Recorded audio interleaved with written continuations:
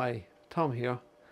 So based on previous videos, I've had some questions and comments about how I'm getting data from my Worcester Bosch boiler behind me here on the wall into Home Assistant. So in this video, I just wanted to introduce the EMS-ESP gateway and just talk a little bit about how I've set it up, how it works, and what information it feeds into Home Assistant. Now the EMS-ESP project is an open source one. All the code is up on GitHub and you can download and set it up yourself, but it requires some custom electronics to be created in order to interface with the boiler's digital EMS port. Rather than going through all that pain yourself, unless of course you're interested, you can, like me, buy a ready-made version. So I bought this from a company called BBQ Keys. They're based in the Netherlands, and they offer a couple of different models of this EMS gateway. Some have Ethernet connections and various bits and bobs, but you can basically buy it ready-made, as I've done. It was about €100, I think, at the time when I picked it up. And this is designed to be connected directly into your boiler. You just need a 2-wire connection, which I'll show you in a second. And then you connect it to your Wi-Fi and you connect it to Home Assistant via MQTT. Once it's publishing via MQTT, it registers itself in Home Assistant automatically, so you don't really need to do anything beyond that, and all the information from the boiler that it detects appear as entities in Home Assistant. So I'm just going to kind of quickly show you how this is connected in, and then we'll jump over to Home Assistant and I can show you what sort of information you get from the unit. Alright, so here's the boiler all open, and this is the actual gateway here. So it's got a 5-volt power supply, so that just runs off to a 3-pin plug, and then the 2 cables that come out of the bottom, I've put them in this flexible conduit just to keep them safe, but they run up and in through the top here, and they just run into this orange connector, which is the EMS bus connector on the boiler. That's it. It's as simple as. There's no polarity or anything on the cables. It sort of figures that out itself. Just at this point, when I've got this open, I just want to point out the little 10k resistor that I've put in. So that's the little hack. I'll put a link to that in the description. That's the little hack to enable priority domestic hot water mode on the boiler without having the internal diverter valve. But I digress. So that's how it's connected up, and we'll jump into Home Assistant now and I'll show you what sort of data this little box sends to Home Assistant.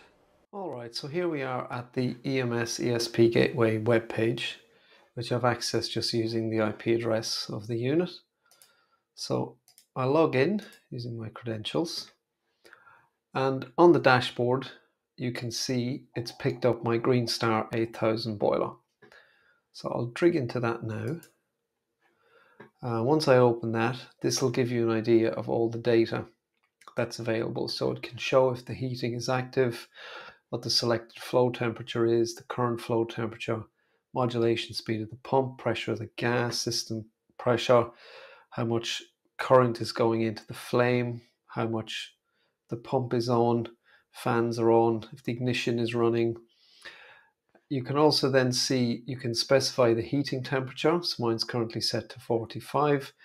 It gives you the minimum period the burner will run from. There's minimum power, maximum power, hysteresis. So there's quite a few bits of information here, how long it's been running for, error codes.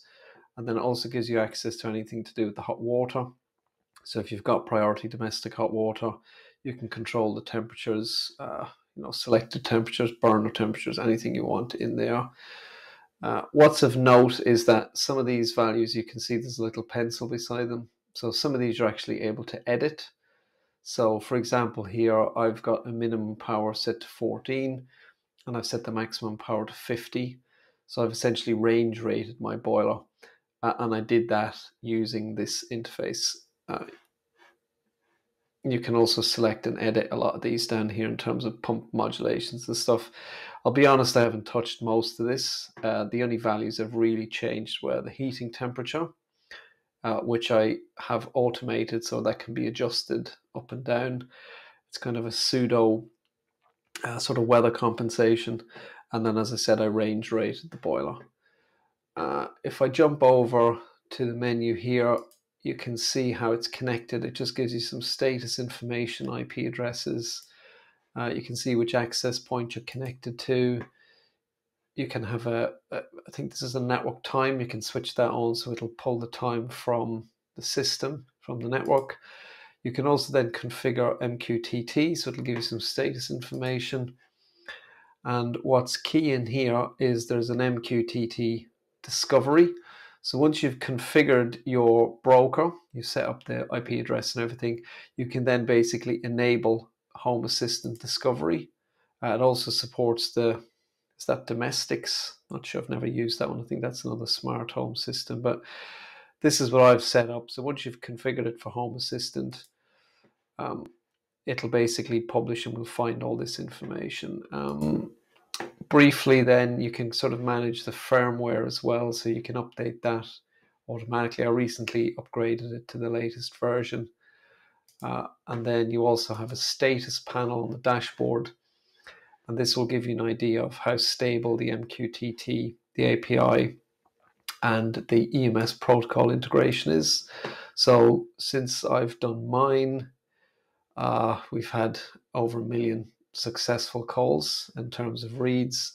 It's 178,000 successful writes or reads from that as well. So it's really, really stable, as you can see. If we quickly jump into Home Assistant, we just jump down to integrations, and we look for, I think it's under MQTT. We'll see the two devices appear. So we've got the ESP itself, and then we've got the EMS-ESP boiler, which is the actual boiler. And then, as you can tell, as you can see here, you've got access to all of that information again. Access to all the sensors and everything written out.